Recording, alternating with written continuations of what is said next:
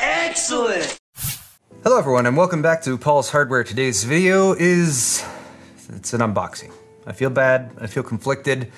I was actually completely unsure whether or not I should even go ahead and do this video because unboxings, as you guys probably are already aware of, kind of suck. I mean, there's really not a whole lot that you gain from them. You can watch me take some stuff out of a box, and really, what it's gonna lead to is just AMD getting some free publicity for their new lineup of AMD APUs that are coming out for the AM4 sockets that are gonna be compatible with the 300 series and 400 series motherboards. So when I first heard that there was going to be an unboxing embargo for these APUs that's separate from the actual embargo lift, which is on Monday, when we can actually give reviews and performance metrics and that kind of thing, I was like, you know what, I'm not gonna fall for it this time. I'm not gonna do it. But I didn't want to just make that decision and wash my hands of it without at least running it by you guys, so I reached out on Twitter, sent this tweet, and I am a little concerned about the 42% of you who are no longer feeling feelings anymore, but 2017 was a tough year, but it does appear that only 14% of you actually believe that unboxings are lame and pointless. So we've all been misled by Gamers Nexus, and with all that said, I'm gonna go ahead and take this out of the box. Just arrived a day or two ago, and I don't know what else to say about it. There was a packing list on the outside that I already looked at, so I have a vague idea of what is actually in here. I'm not expecting quite the same level of presentation and stuff that they did with Threadripper or the earlier Ryzen launches from 2017.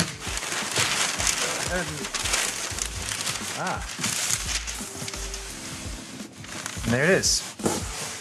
So we have a large Ryzen retailish looking package, I guess. It's another reason why I guess some people are interested in these types of unboxing videos is not everyone gets to see this type of packaging. So you guys get to see what AMD directly sends out to reviewers in order to review products. And this one does specifically say for reviewing and testing purposes only, not for resale. So I guess I can't flip this after I'm done and make a profit.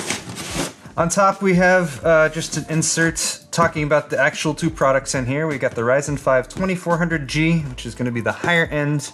It's actually kind of a replacement for the 1400. Then we got the 2200G, which also includes Vega graphics, not quite as powerful. You got 8 GPU cores, or GPU compute units as AMD calls them, versus 11 GPU compute units in the Vega units on the 2400G.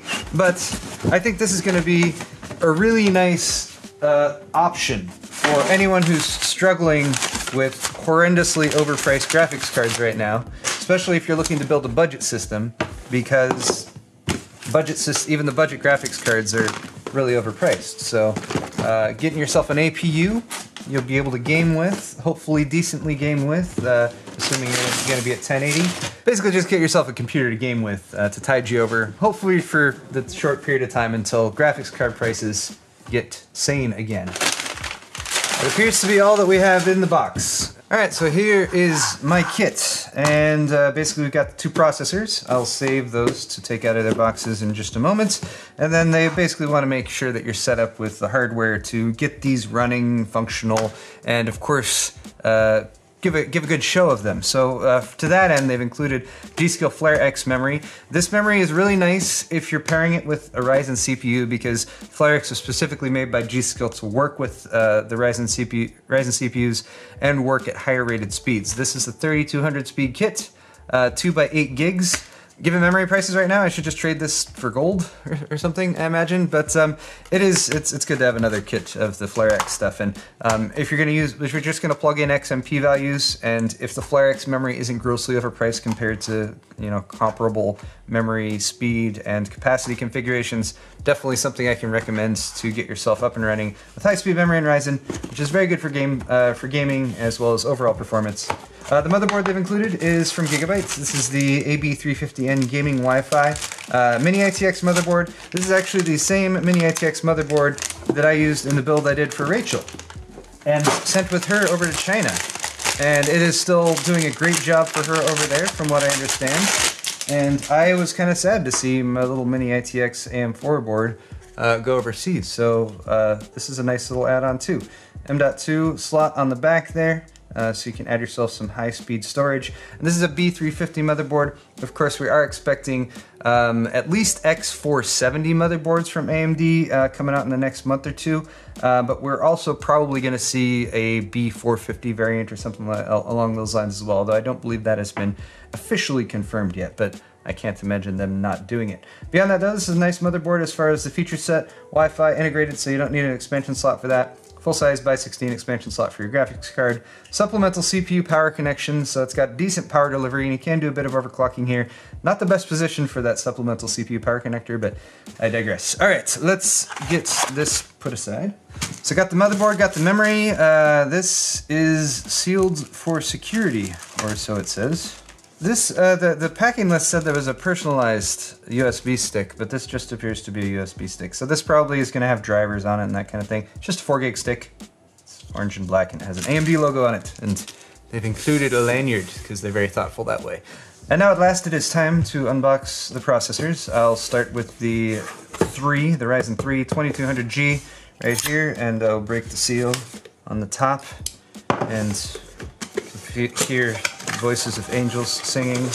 It looks like packaging is pretty much the same as what we saw with the Ryzen 1st generation series. It does include a little Wraith Spire cooler there, which is very nice to have.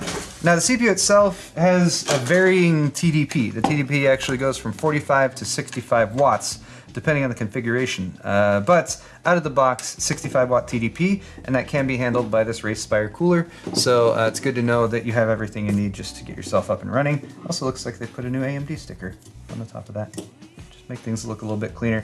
Thermal paste is pre-applied. And then in this little box, we have our actual APU. 2200G has 4 CPU cores and 4 threads. So you get 4 cores, but you do not have SMT. So 4 cores, 4 threads. It's got a base clock of 3.5 gigahertz and a max boost clock of 3.7 gigahertz. Again, that TDP, which varies from actually 46 watts to 65 watts, but still keeps it down quite a bit, especially when you're considering that it's graphics and CPU in there at the same time. And then they've also included a couple stickers here.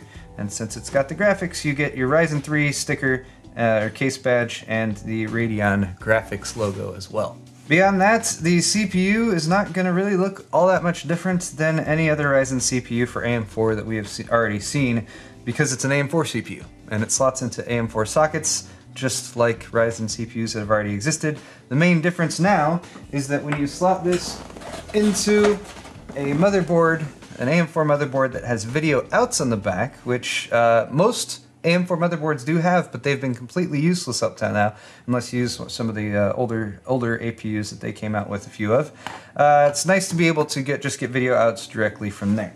Now, these CPUs are also going to be using your system memory for the graphics memory. There is no HBM memory that's integrated as part of the CPU as well. So that's another good reason why you might consider some higher end memory or just something that's a little bit faster, because this is going to be using Infinity Fabric to communicate between the CPU and the GPU portion, and Ryzen Infinity Fabric ticks at memory speed. So faster speed memory means that everything is going to get a little boost. And of course, once we're able to do some actual gameplay testing performance on this, we'll give you a bit better idea of what you're actually going to get from that higher speed memory.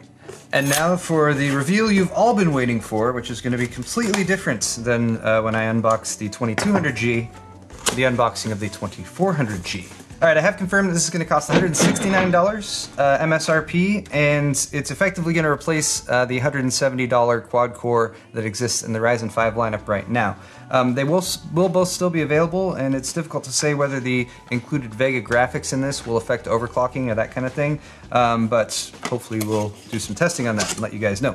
We also get a Wraith Stealth cooler in the box here, same as the 2200G. And the 2400G has 11 GPU compute units as compared to the 2200G's 8 GPU compute units.